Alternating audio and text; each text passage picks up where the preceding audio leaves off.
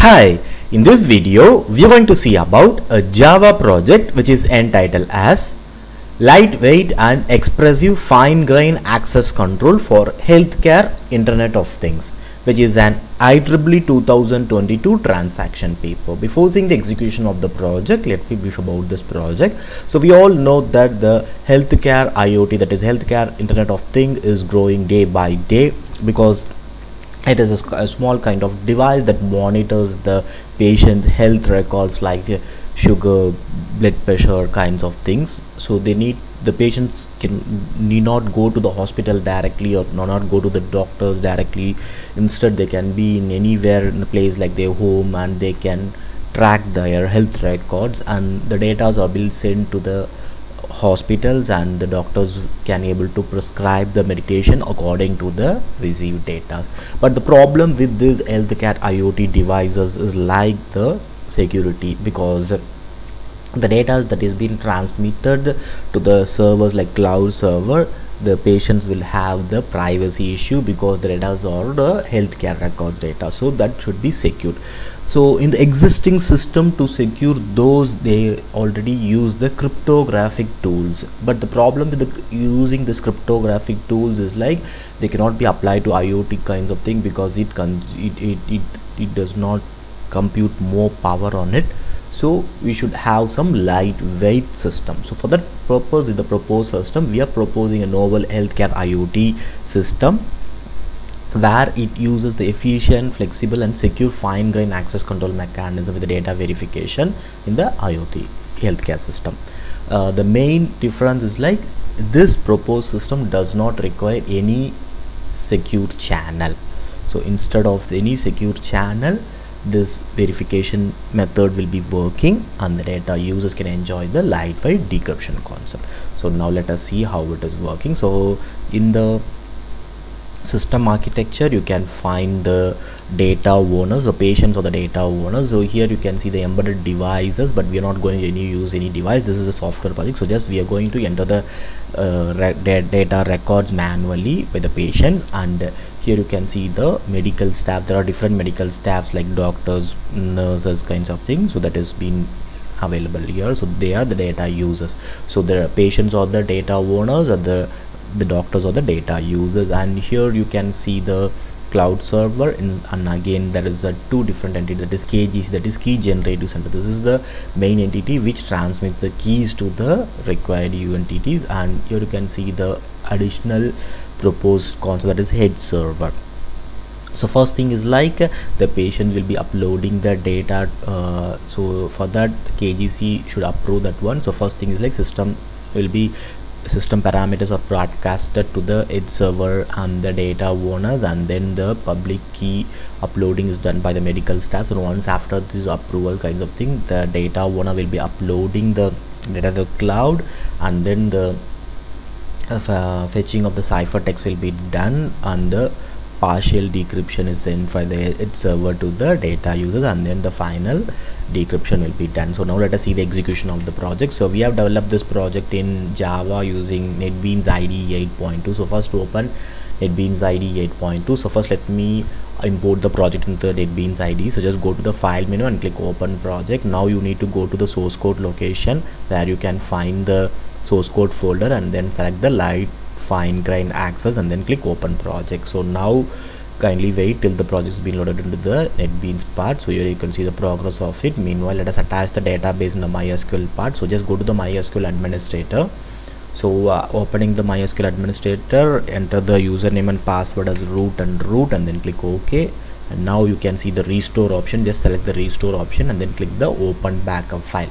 Now again go to the source code location where you can find the database folder. Just open the database folder and select the database, and then click start restore.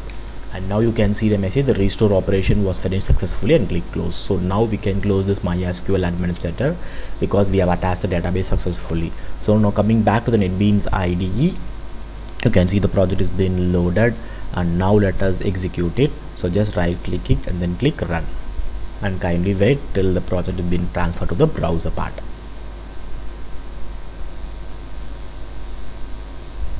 So now you can see the home screen. I will continue the project with the project title, lightweight and expressive fine-grained access control for healthcare Internet of Things. So now you can see the entities, that is KGC, patient, medical staff, cloud server and its server. As I said before, KGC is the main entity which transfers the keys, and here the patients or the data owners and medical staff, the data users, and cloud server and the edge server of it. So these are the entities of the project. And now let me show you the things one by one. So first thing is like let me go to the KGC part. So in KGC, cloud server and edge server, these are single entities. There is no any registration for it. Only the patients and the medical staffs have the registration. The user can be created, others are a single entity. So the passwords, the login has been given in the login, where cloud server is CS, edge server is ES, and KGC is KGC. So using this you can able to log in to the particular entity. So just log in the KGC with the username and password as KGC and click submit. And now after the login is successful, it will be navigated to the KGC home page, where you can find the patient authorization, medical staff, patient details and staff details, and everything is empty because we have not done anything, and rest now we are executing the project. Same applicables to the cloud server also.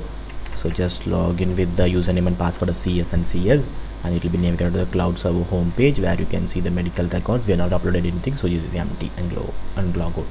Now go to the edge server, just click the edge server and then click ES as the username and password and click submit. And in the edge server, it will be navigated to the edge server home page, where you can see the access requests, access transactions and log out. And now coming to the medical staff. So first create a medical staff. So just click the medical staffs. So it will be navigated to the login form, but we don't have any medical staff login details. So as we are new user, first let me register it. So just click the register. So it will be navigated to the medical staff registration form. So first enter the medical staff details. So now let me create a medical staff called Alice, and enter a phone number and email ID alice@gmail.com, and role as hospital. And now let me enter the hospital as XXX hospital, and hospital address as Chennai, the password as Alice, and then click submit. So now you can see the registration is success and registration is done, and click OK. So now it will be navigated to the medical staff login form. So if I give the email ID and the password for the created, and you can see the message, even if you're giving the correct username and password, it is showing that you are not yet approved, please try again later. So the thing is that even if they have registered perfectly, the KGC should approve it. So as I intimated, the KGC is the important entity of the proposed system. So just log in into the KGC. So here in the KGC part, if you go to the medical staff part, you can see that the detail that I have entered, that is Alice, email ID, the phone number and everything is being shown, and here you can see the status is been waiting. So here the KGC should approve the medical staff to log in into the system. This is to secure the system and also to generate the keys for the system. So if the KGC rejects it, the medical staff which is created cannot be logged into the system. So now let me create approve. And kindly note that, so once if they will approve, the keys will be generated in the D drive. So just go to the D drive. So here you can see there is no any folder called KGC now.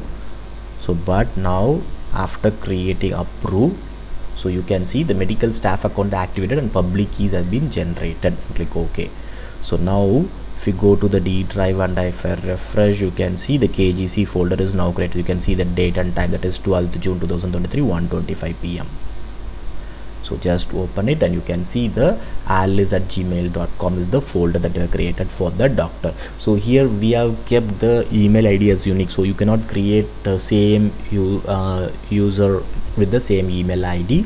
So that has been created, and if you open this folder, you can see the keys for the public and the secret keys that is created for the KGC one. So coming back to the project part, so here you can see that now there is no any pending authorization, so the table is empty. If you go to the staff details, you can see which has been approved now, it has been active now. So you can see that the Alice is now active. So now let me log out, and now if you go to the medical staff details and if you enter the same username and password which you have done earlier, you can see the no login is success because KGC has approved it, and now it will be navigated to the medical staff home. And here you can see the details of get patient detail, access structure and access transaction. Now we have not done anything, so it is empty. Let me logout. So now let me go to the medical staff again, and now let me create another medical staff. So now let me name it as Bob.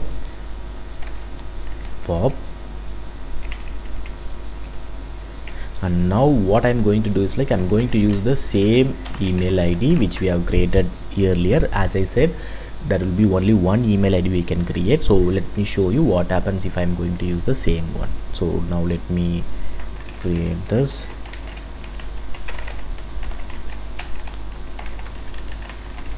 So now let me create the password for the Bob as Bob and then click submit.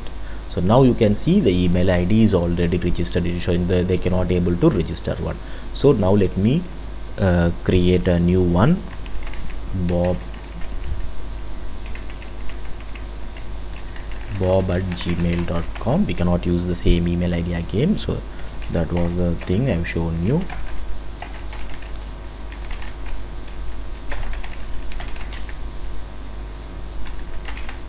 And click submit, and now you can see the registration is done. And if you go to the KGC part,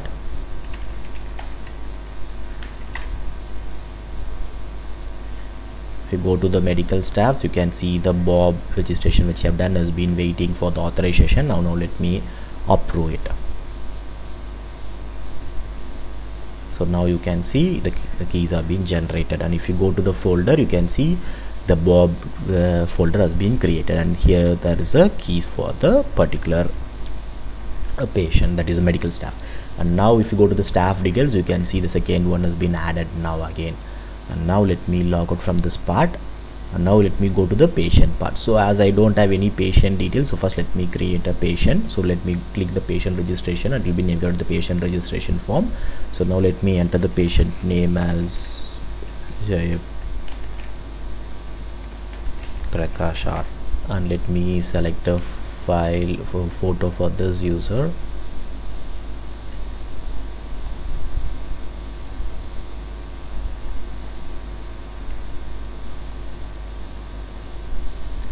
And enter the father's name, date of birth,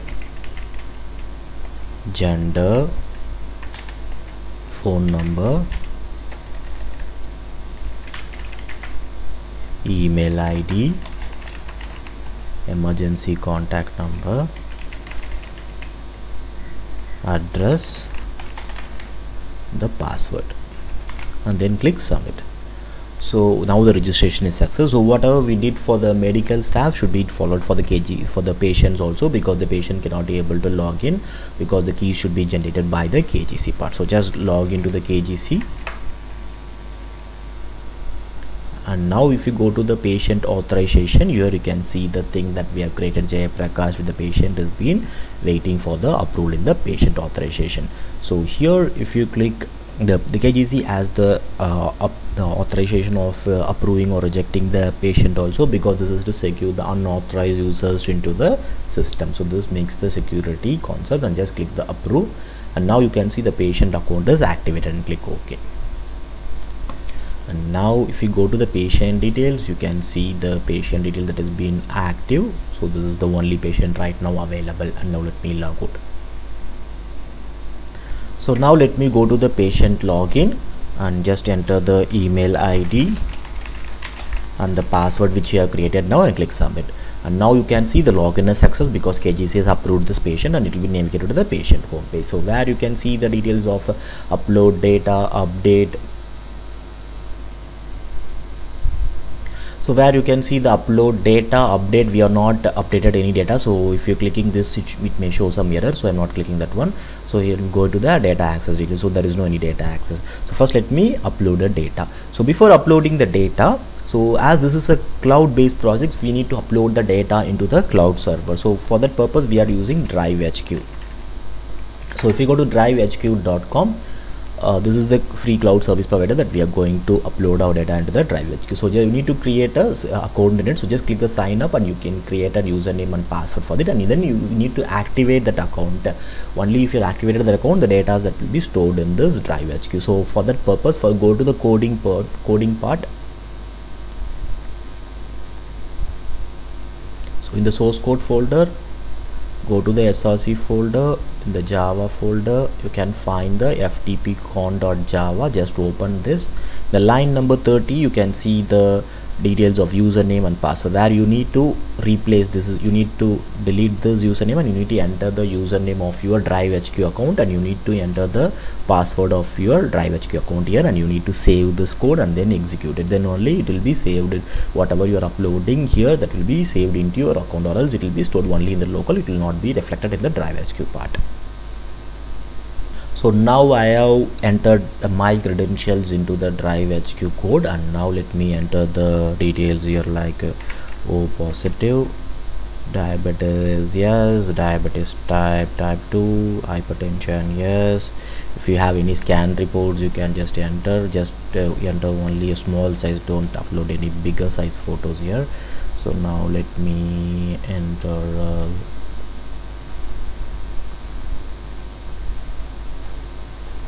a scan report here, and any other diagnosed disease, yes or no. And diagnosis details if not applicable, if you wanted, you can enter the details here and then click upload to cloud. And after a few seconds, you can see the data is uploaded, and click OK.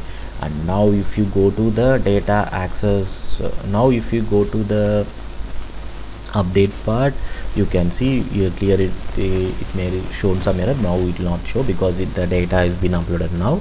And now I'll show you the Drive HQ part. So just log in into the Drive HQ with my username and password. I'm logging in. So here you can see the date and time, 12th June 2023, 1:35 PM, which I have done it. So with the patient ID, so just click it, and you can see the complete data is being encrypted for the security purpose. So it is made confirm that the data that we uploaded is being shown in the Drive HQ. We upload into the cloud part also. Now we can close this Drive HQ part. So now let me log out from this part, and now let us go to the medical staff part. So now let me log in with the Alice and click submit. And if you go to the patient details part, so here get patient details part, here the doctor or the medical user can be able to get the patient details by 3 ways, that is by name, by phone number, by patient ID. So first let me show you with the name. So if I give any name, any other name, you can see there is no any data with the same name which I have given, so it has failed. So now let me give the name that I have given and click submit, and now you can see the patient detail which I have given is being shown here. Now again I will go to get patient details, and now let me click search by phone number, and if I give some number and click submit, you can see it is failed because there is no any data with that number.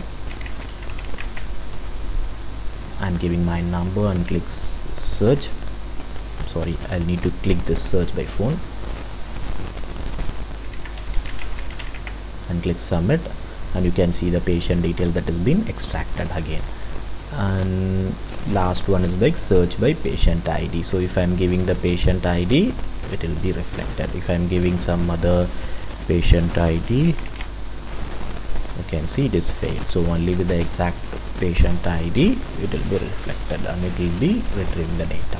So now coming to the access control part. So to get this data, so first let me click action get data, and now you can see the patient data request has been sent, and click OK. And now if you go to the access status, you can see the request status has been waiting because it should be verified, then only the data request can be satisfied. And you can see there is no any verification key is generated. If you wanted to view the data, you can see the request is not approved or access is rejected message, and in the access transaction you can see it is been waiting now. Or now let me log out from this part. So now coming to the edge server part. So edge server should send the partial decrypted message. So just click login into the Edge server, and if you go to the access request, there you can see the access request which is being done by the medical user is being shown, and it is being waiting. So now they need to verify it. So now what happens is, like, if we click verify, the keys that is being generated by the KGC will be verified, and only if it has been authorized, the decryption keys will be given to the particular medical user. So now let me click verify, and now you can see medical staff key verified and partial decrypted text sent, and click OK. And now if you go to the logout and go to the medical staff part,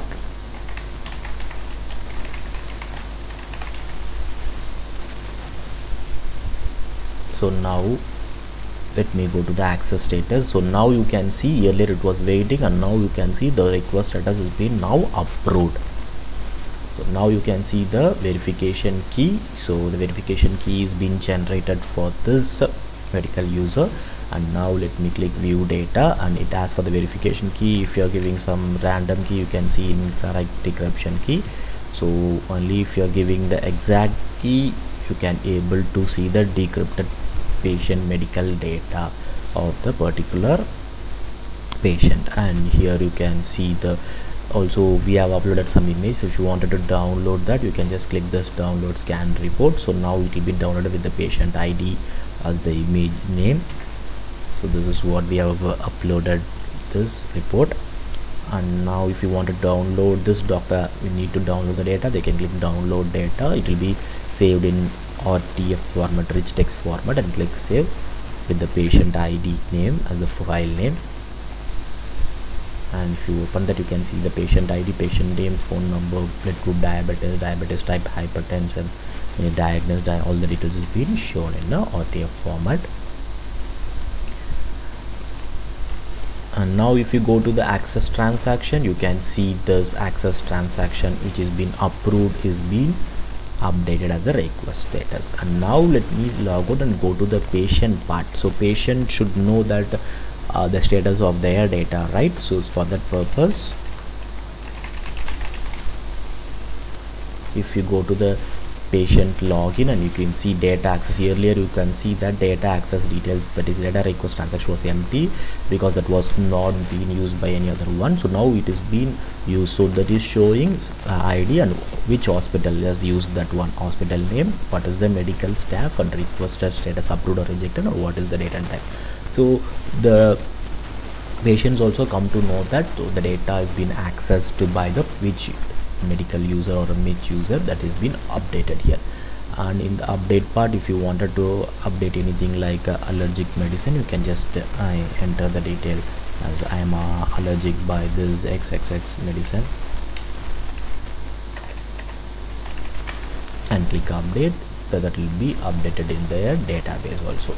So now this part is completed, and now let me log out. And if you go to the cloud server part, earlier we could have seen that it was empty, and now let me show you that if the medical records is being shown with the patient name, patient phone number, everything is being encrypted for the security purpose, because cloud server is also a third-party entity, so this should not be known to that anyone. So that purpose it is being encrypted. And now let me log out part.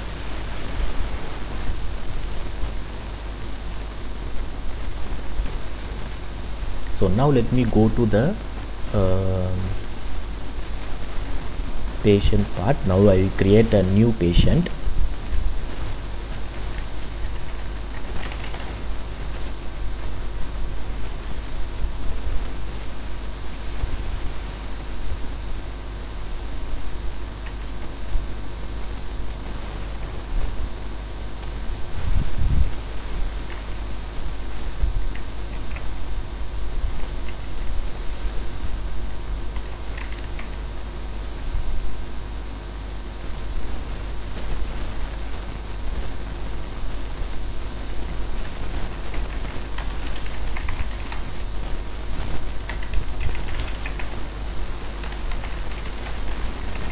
So now I have created a new patient.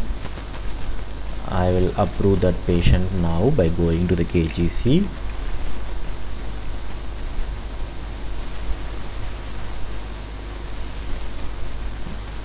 I will approve this. Now patient is activated, and now let me go to the patient part.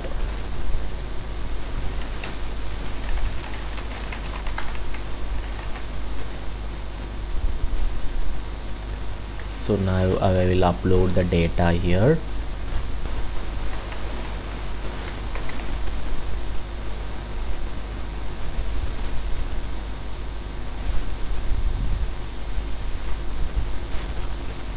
So here you need to select some small size image only. If you are using some larger size, there may be some, it will not be uploaded in the database. There may be some error on it. So now just click to upload. So now you can see the data is uploaded, and click OK. Now if you go to the data access details, it is empty, and now let me log out. And now if you go to the medical staff, now what I'm going to do is like I'm going to log in with the Bob. So earlier we have logged in with the Alice doctor, and now we are going to Bob account. And now if you go to the get patient details, you can search the details by name, and you can see the details that has been given, and then click get data. And now you can see the patient data request has been sent, and click OK. And now let me log out, and you can see it is been waiting now.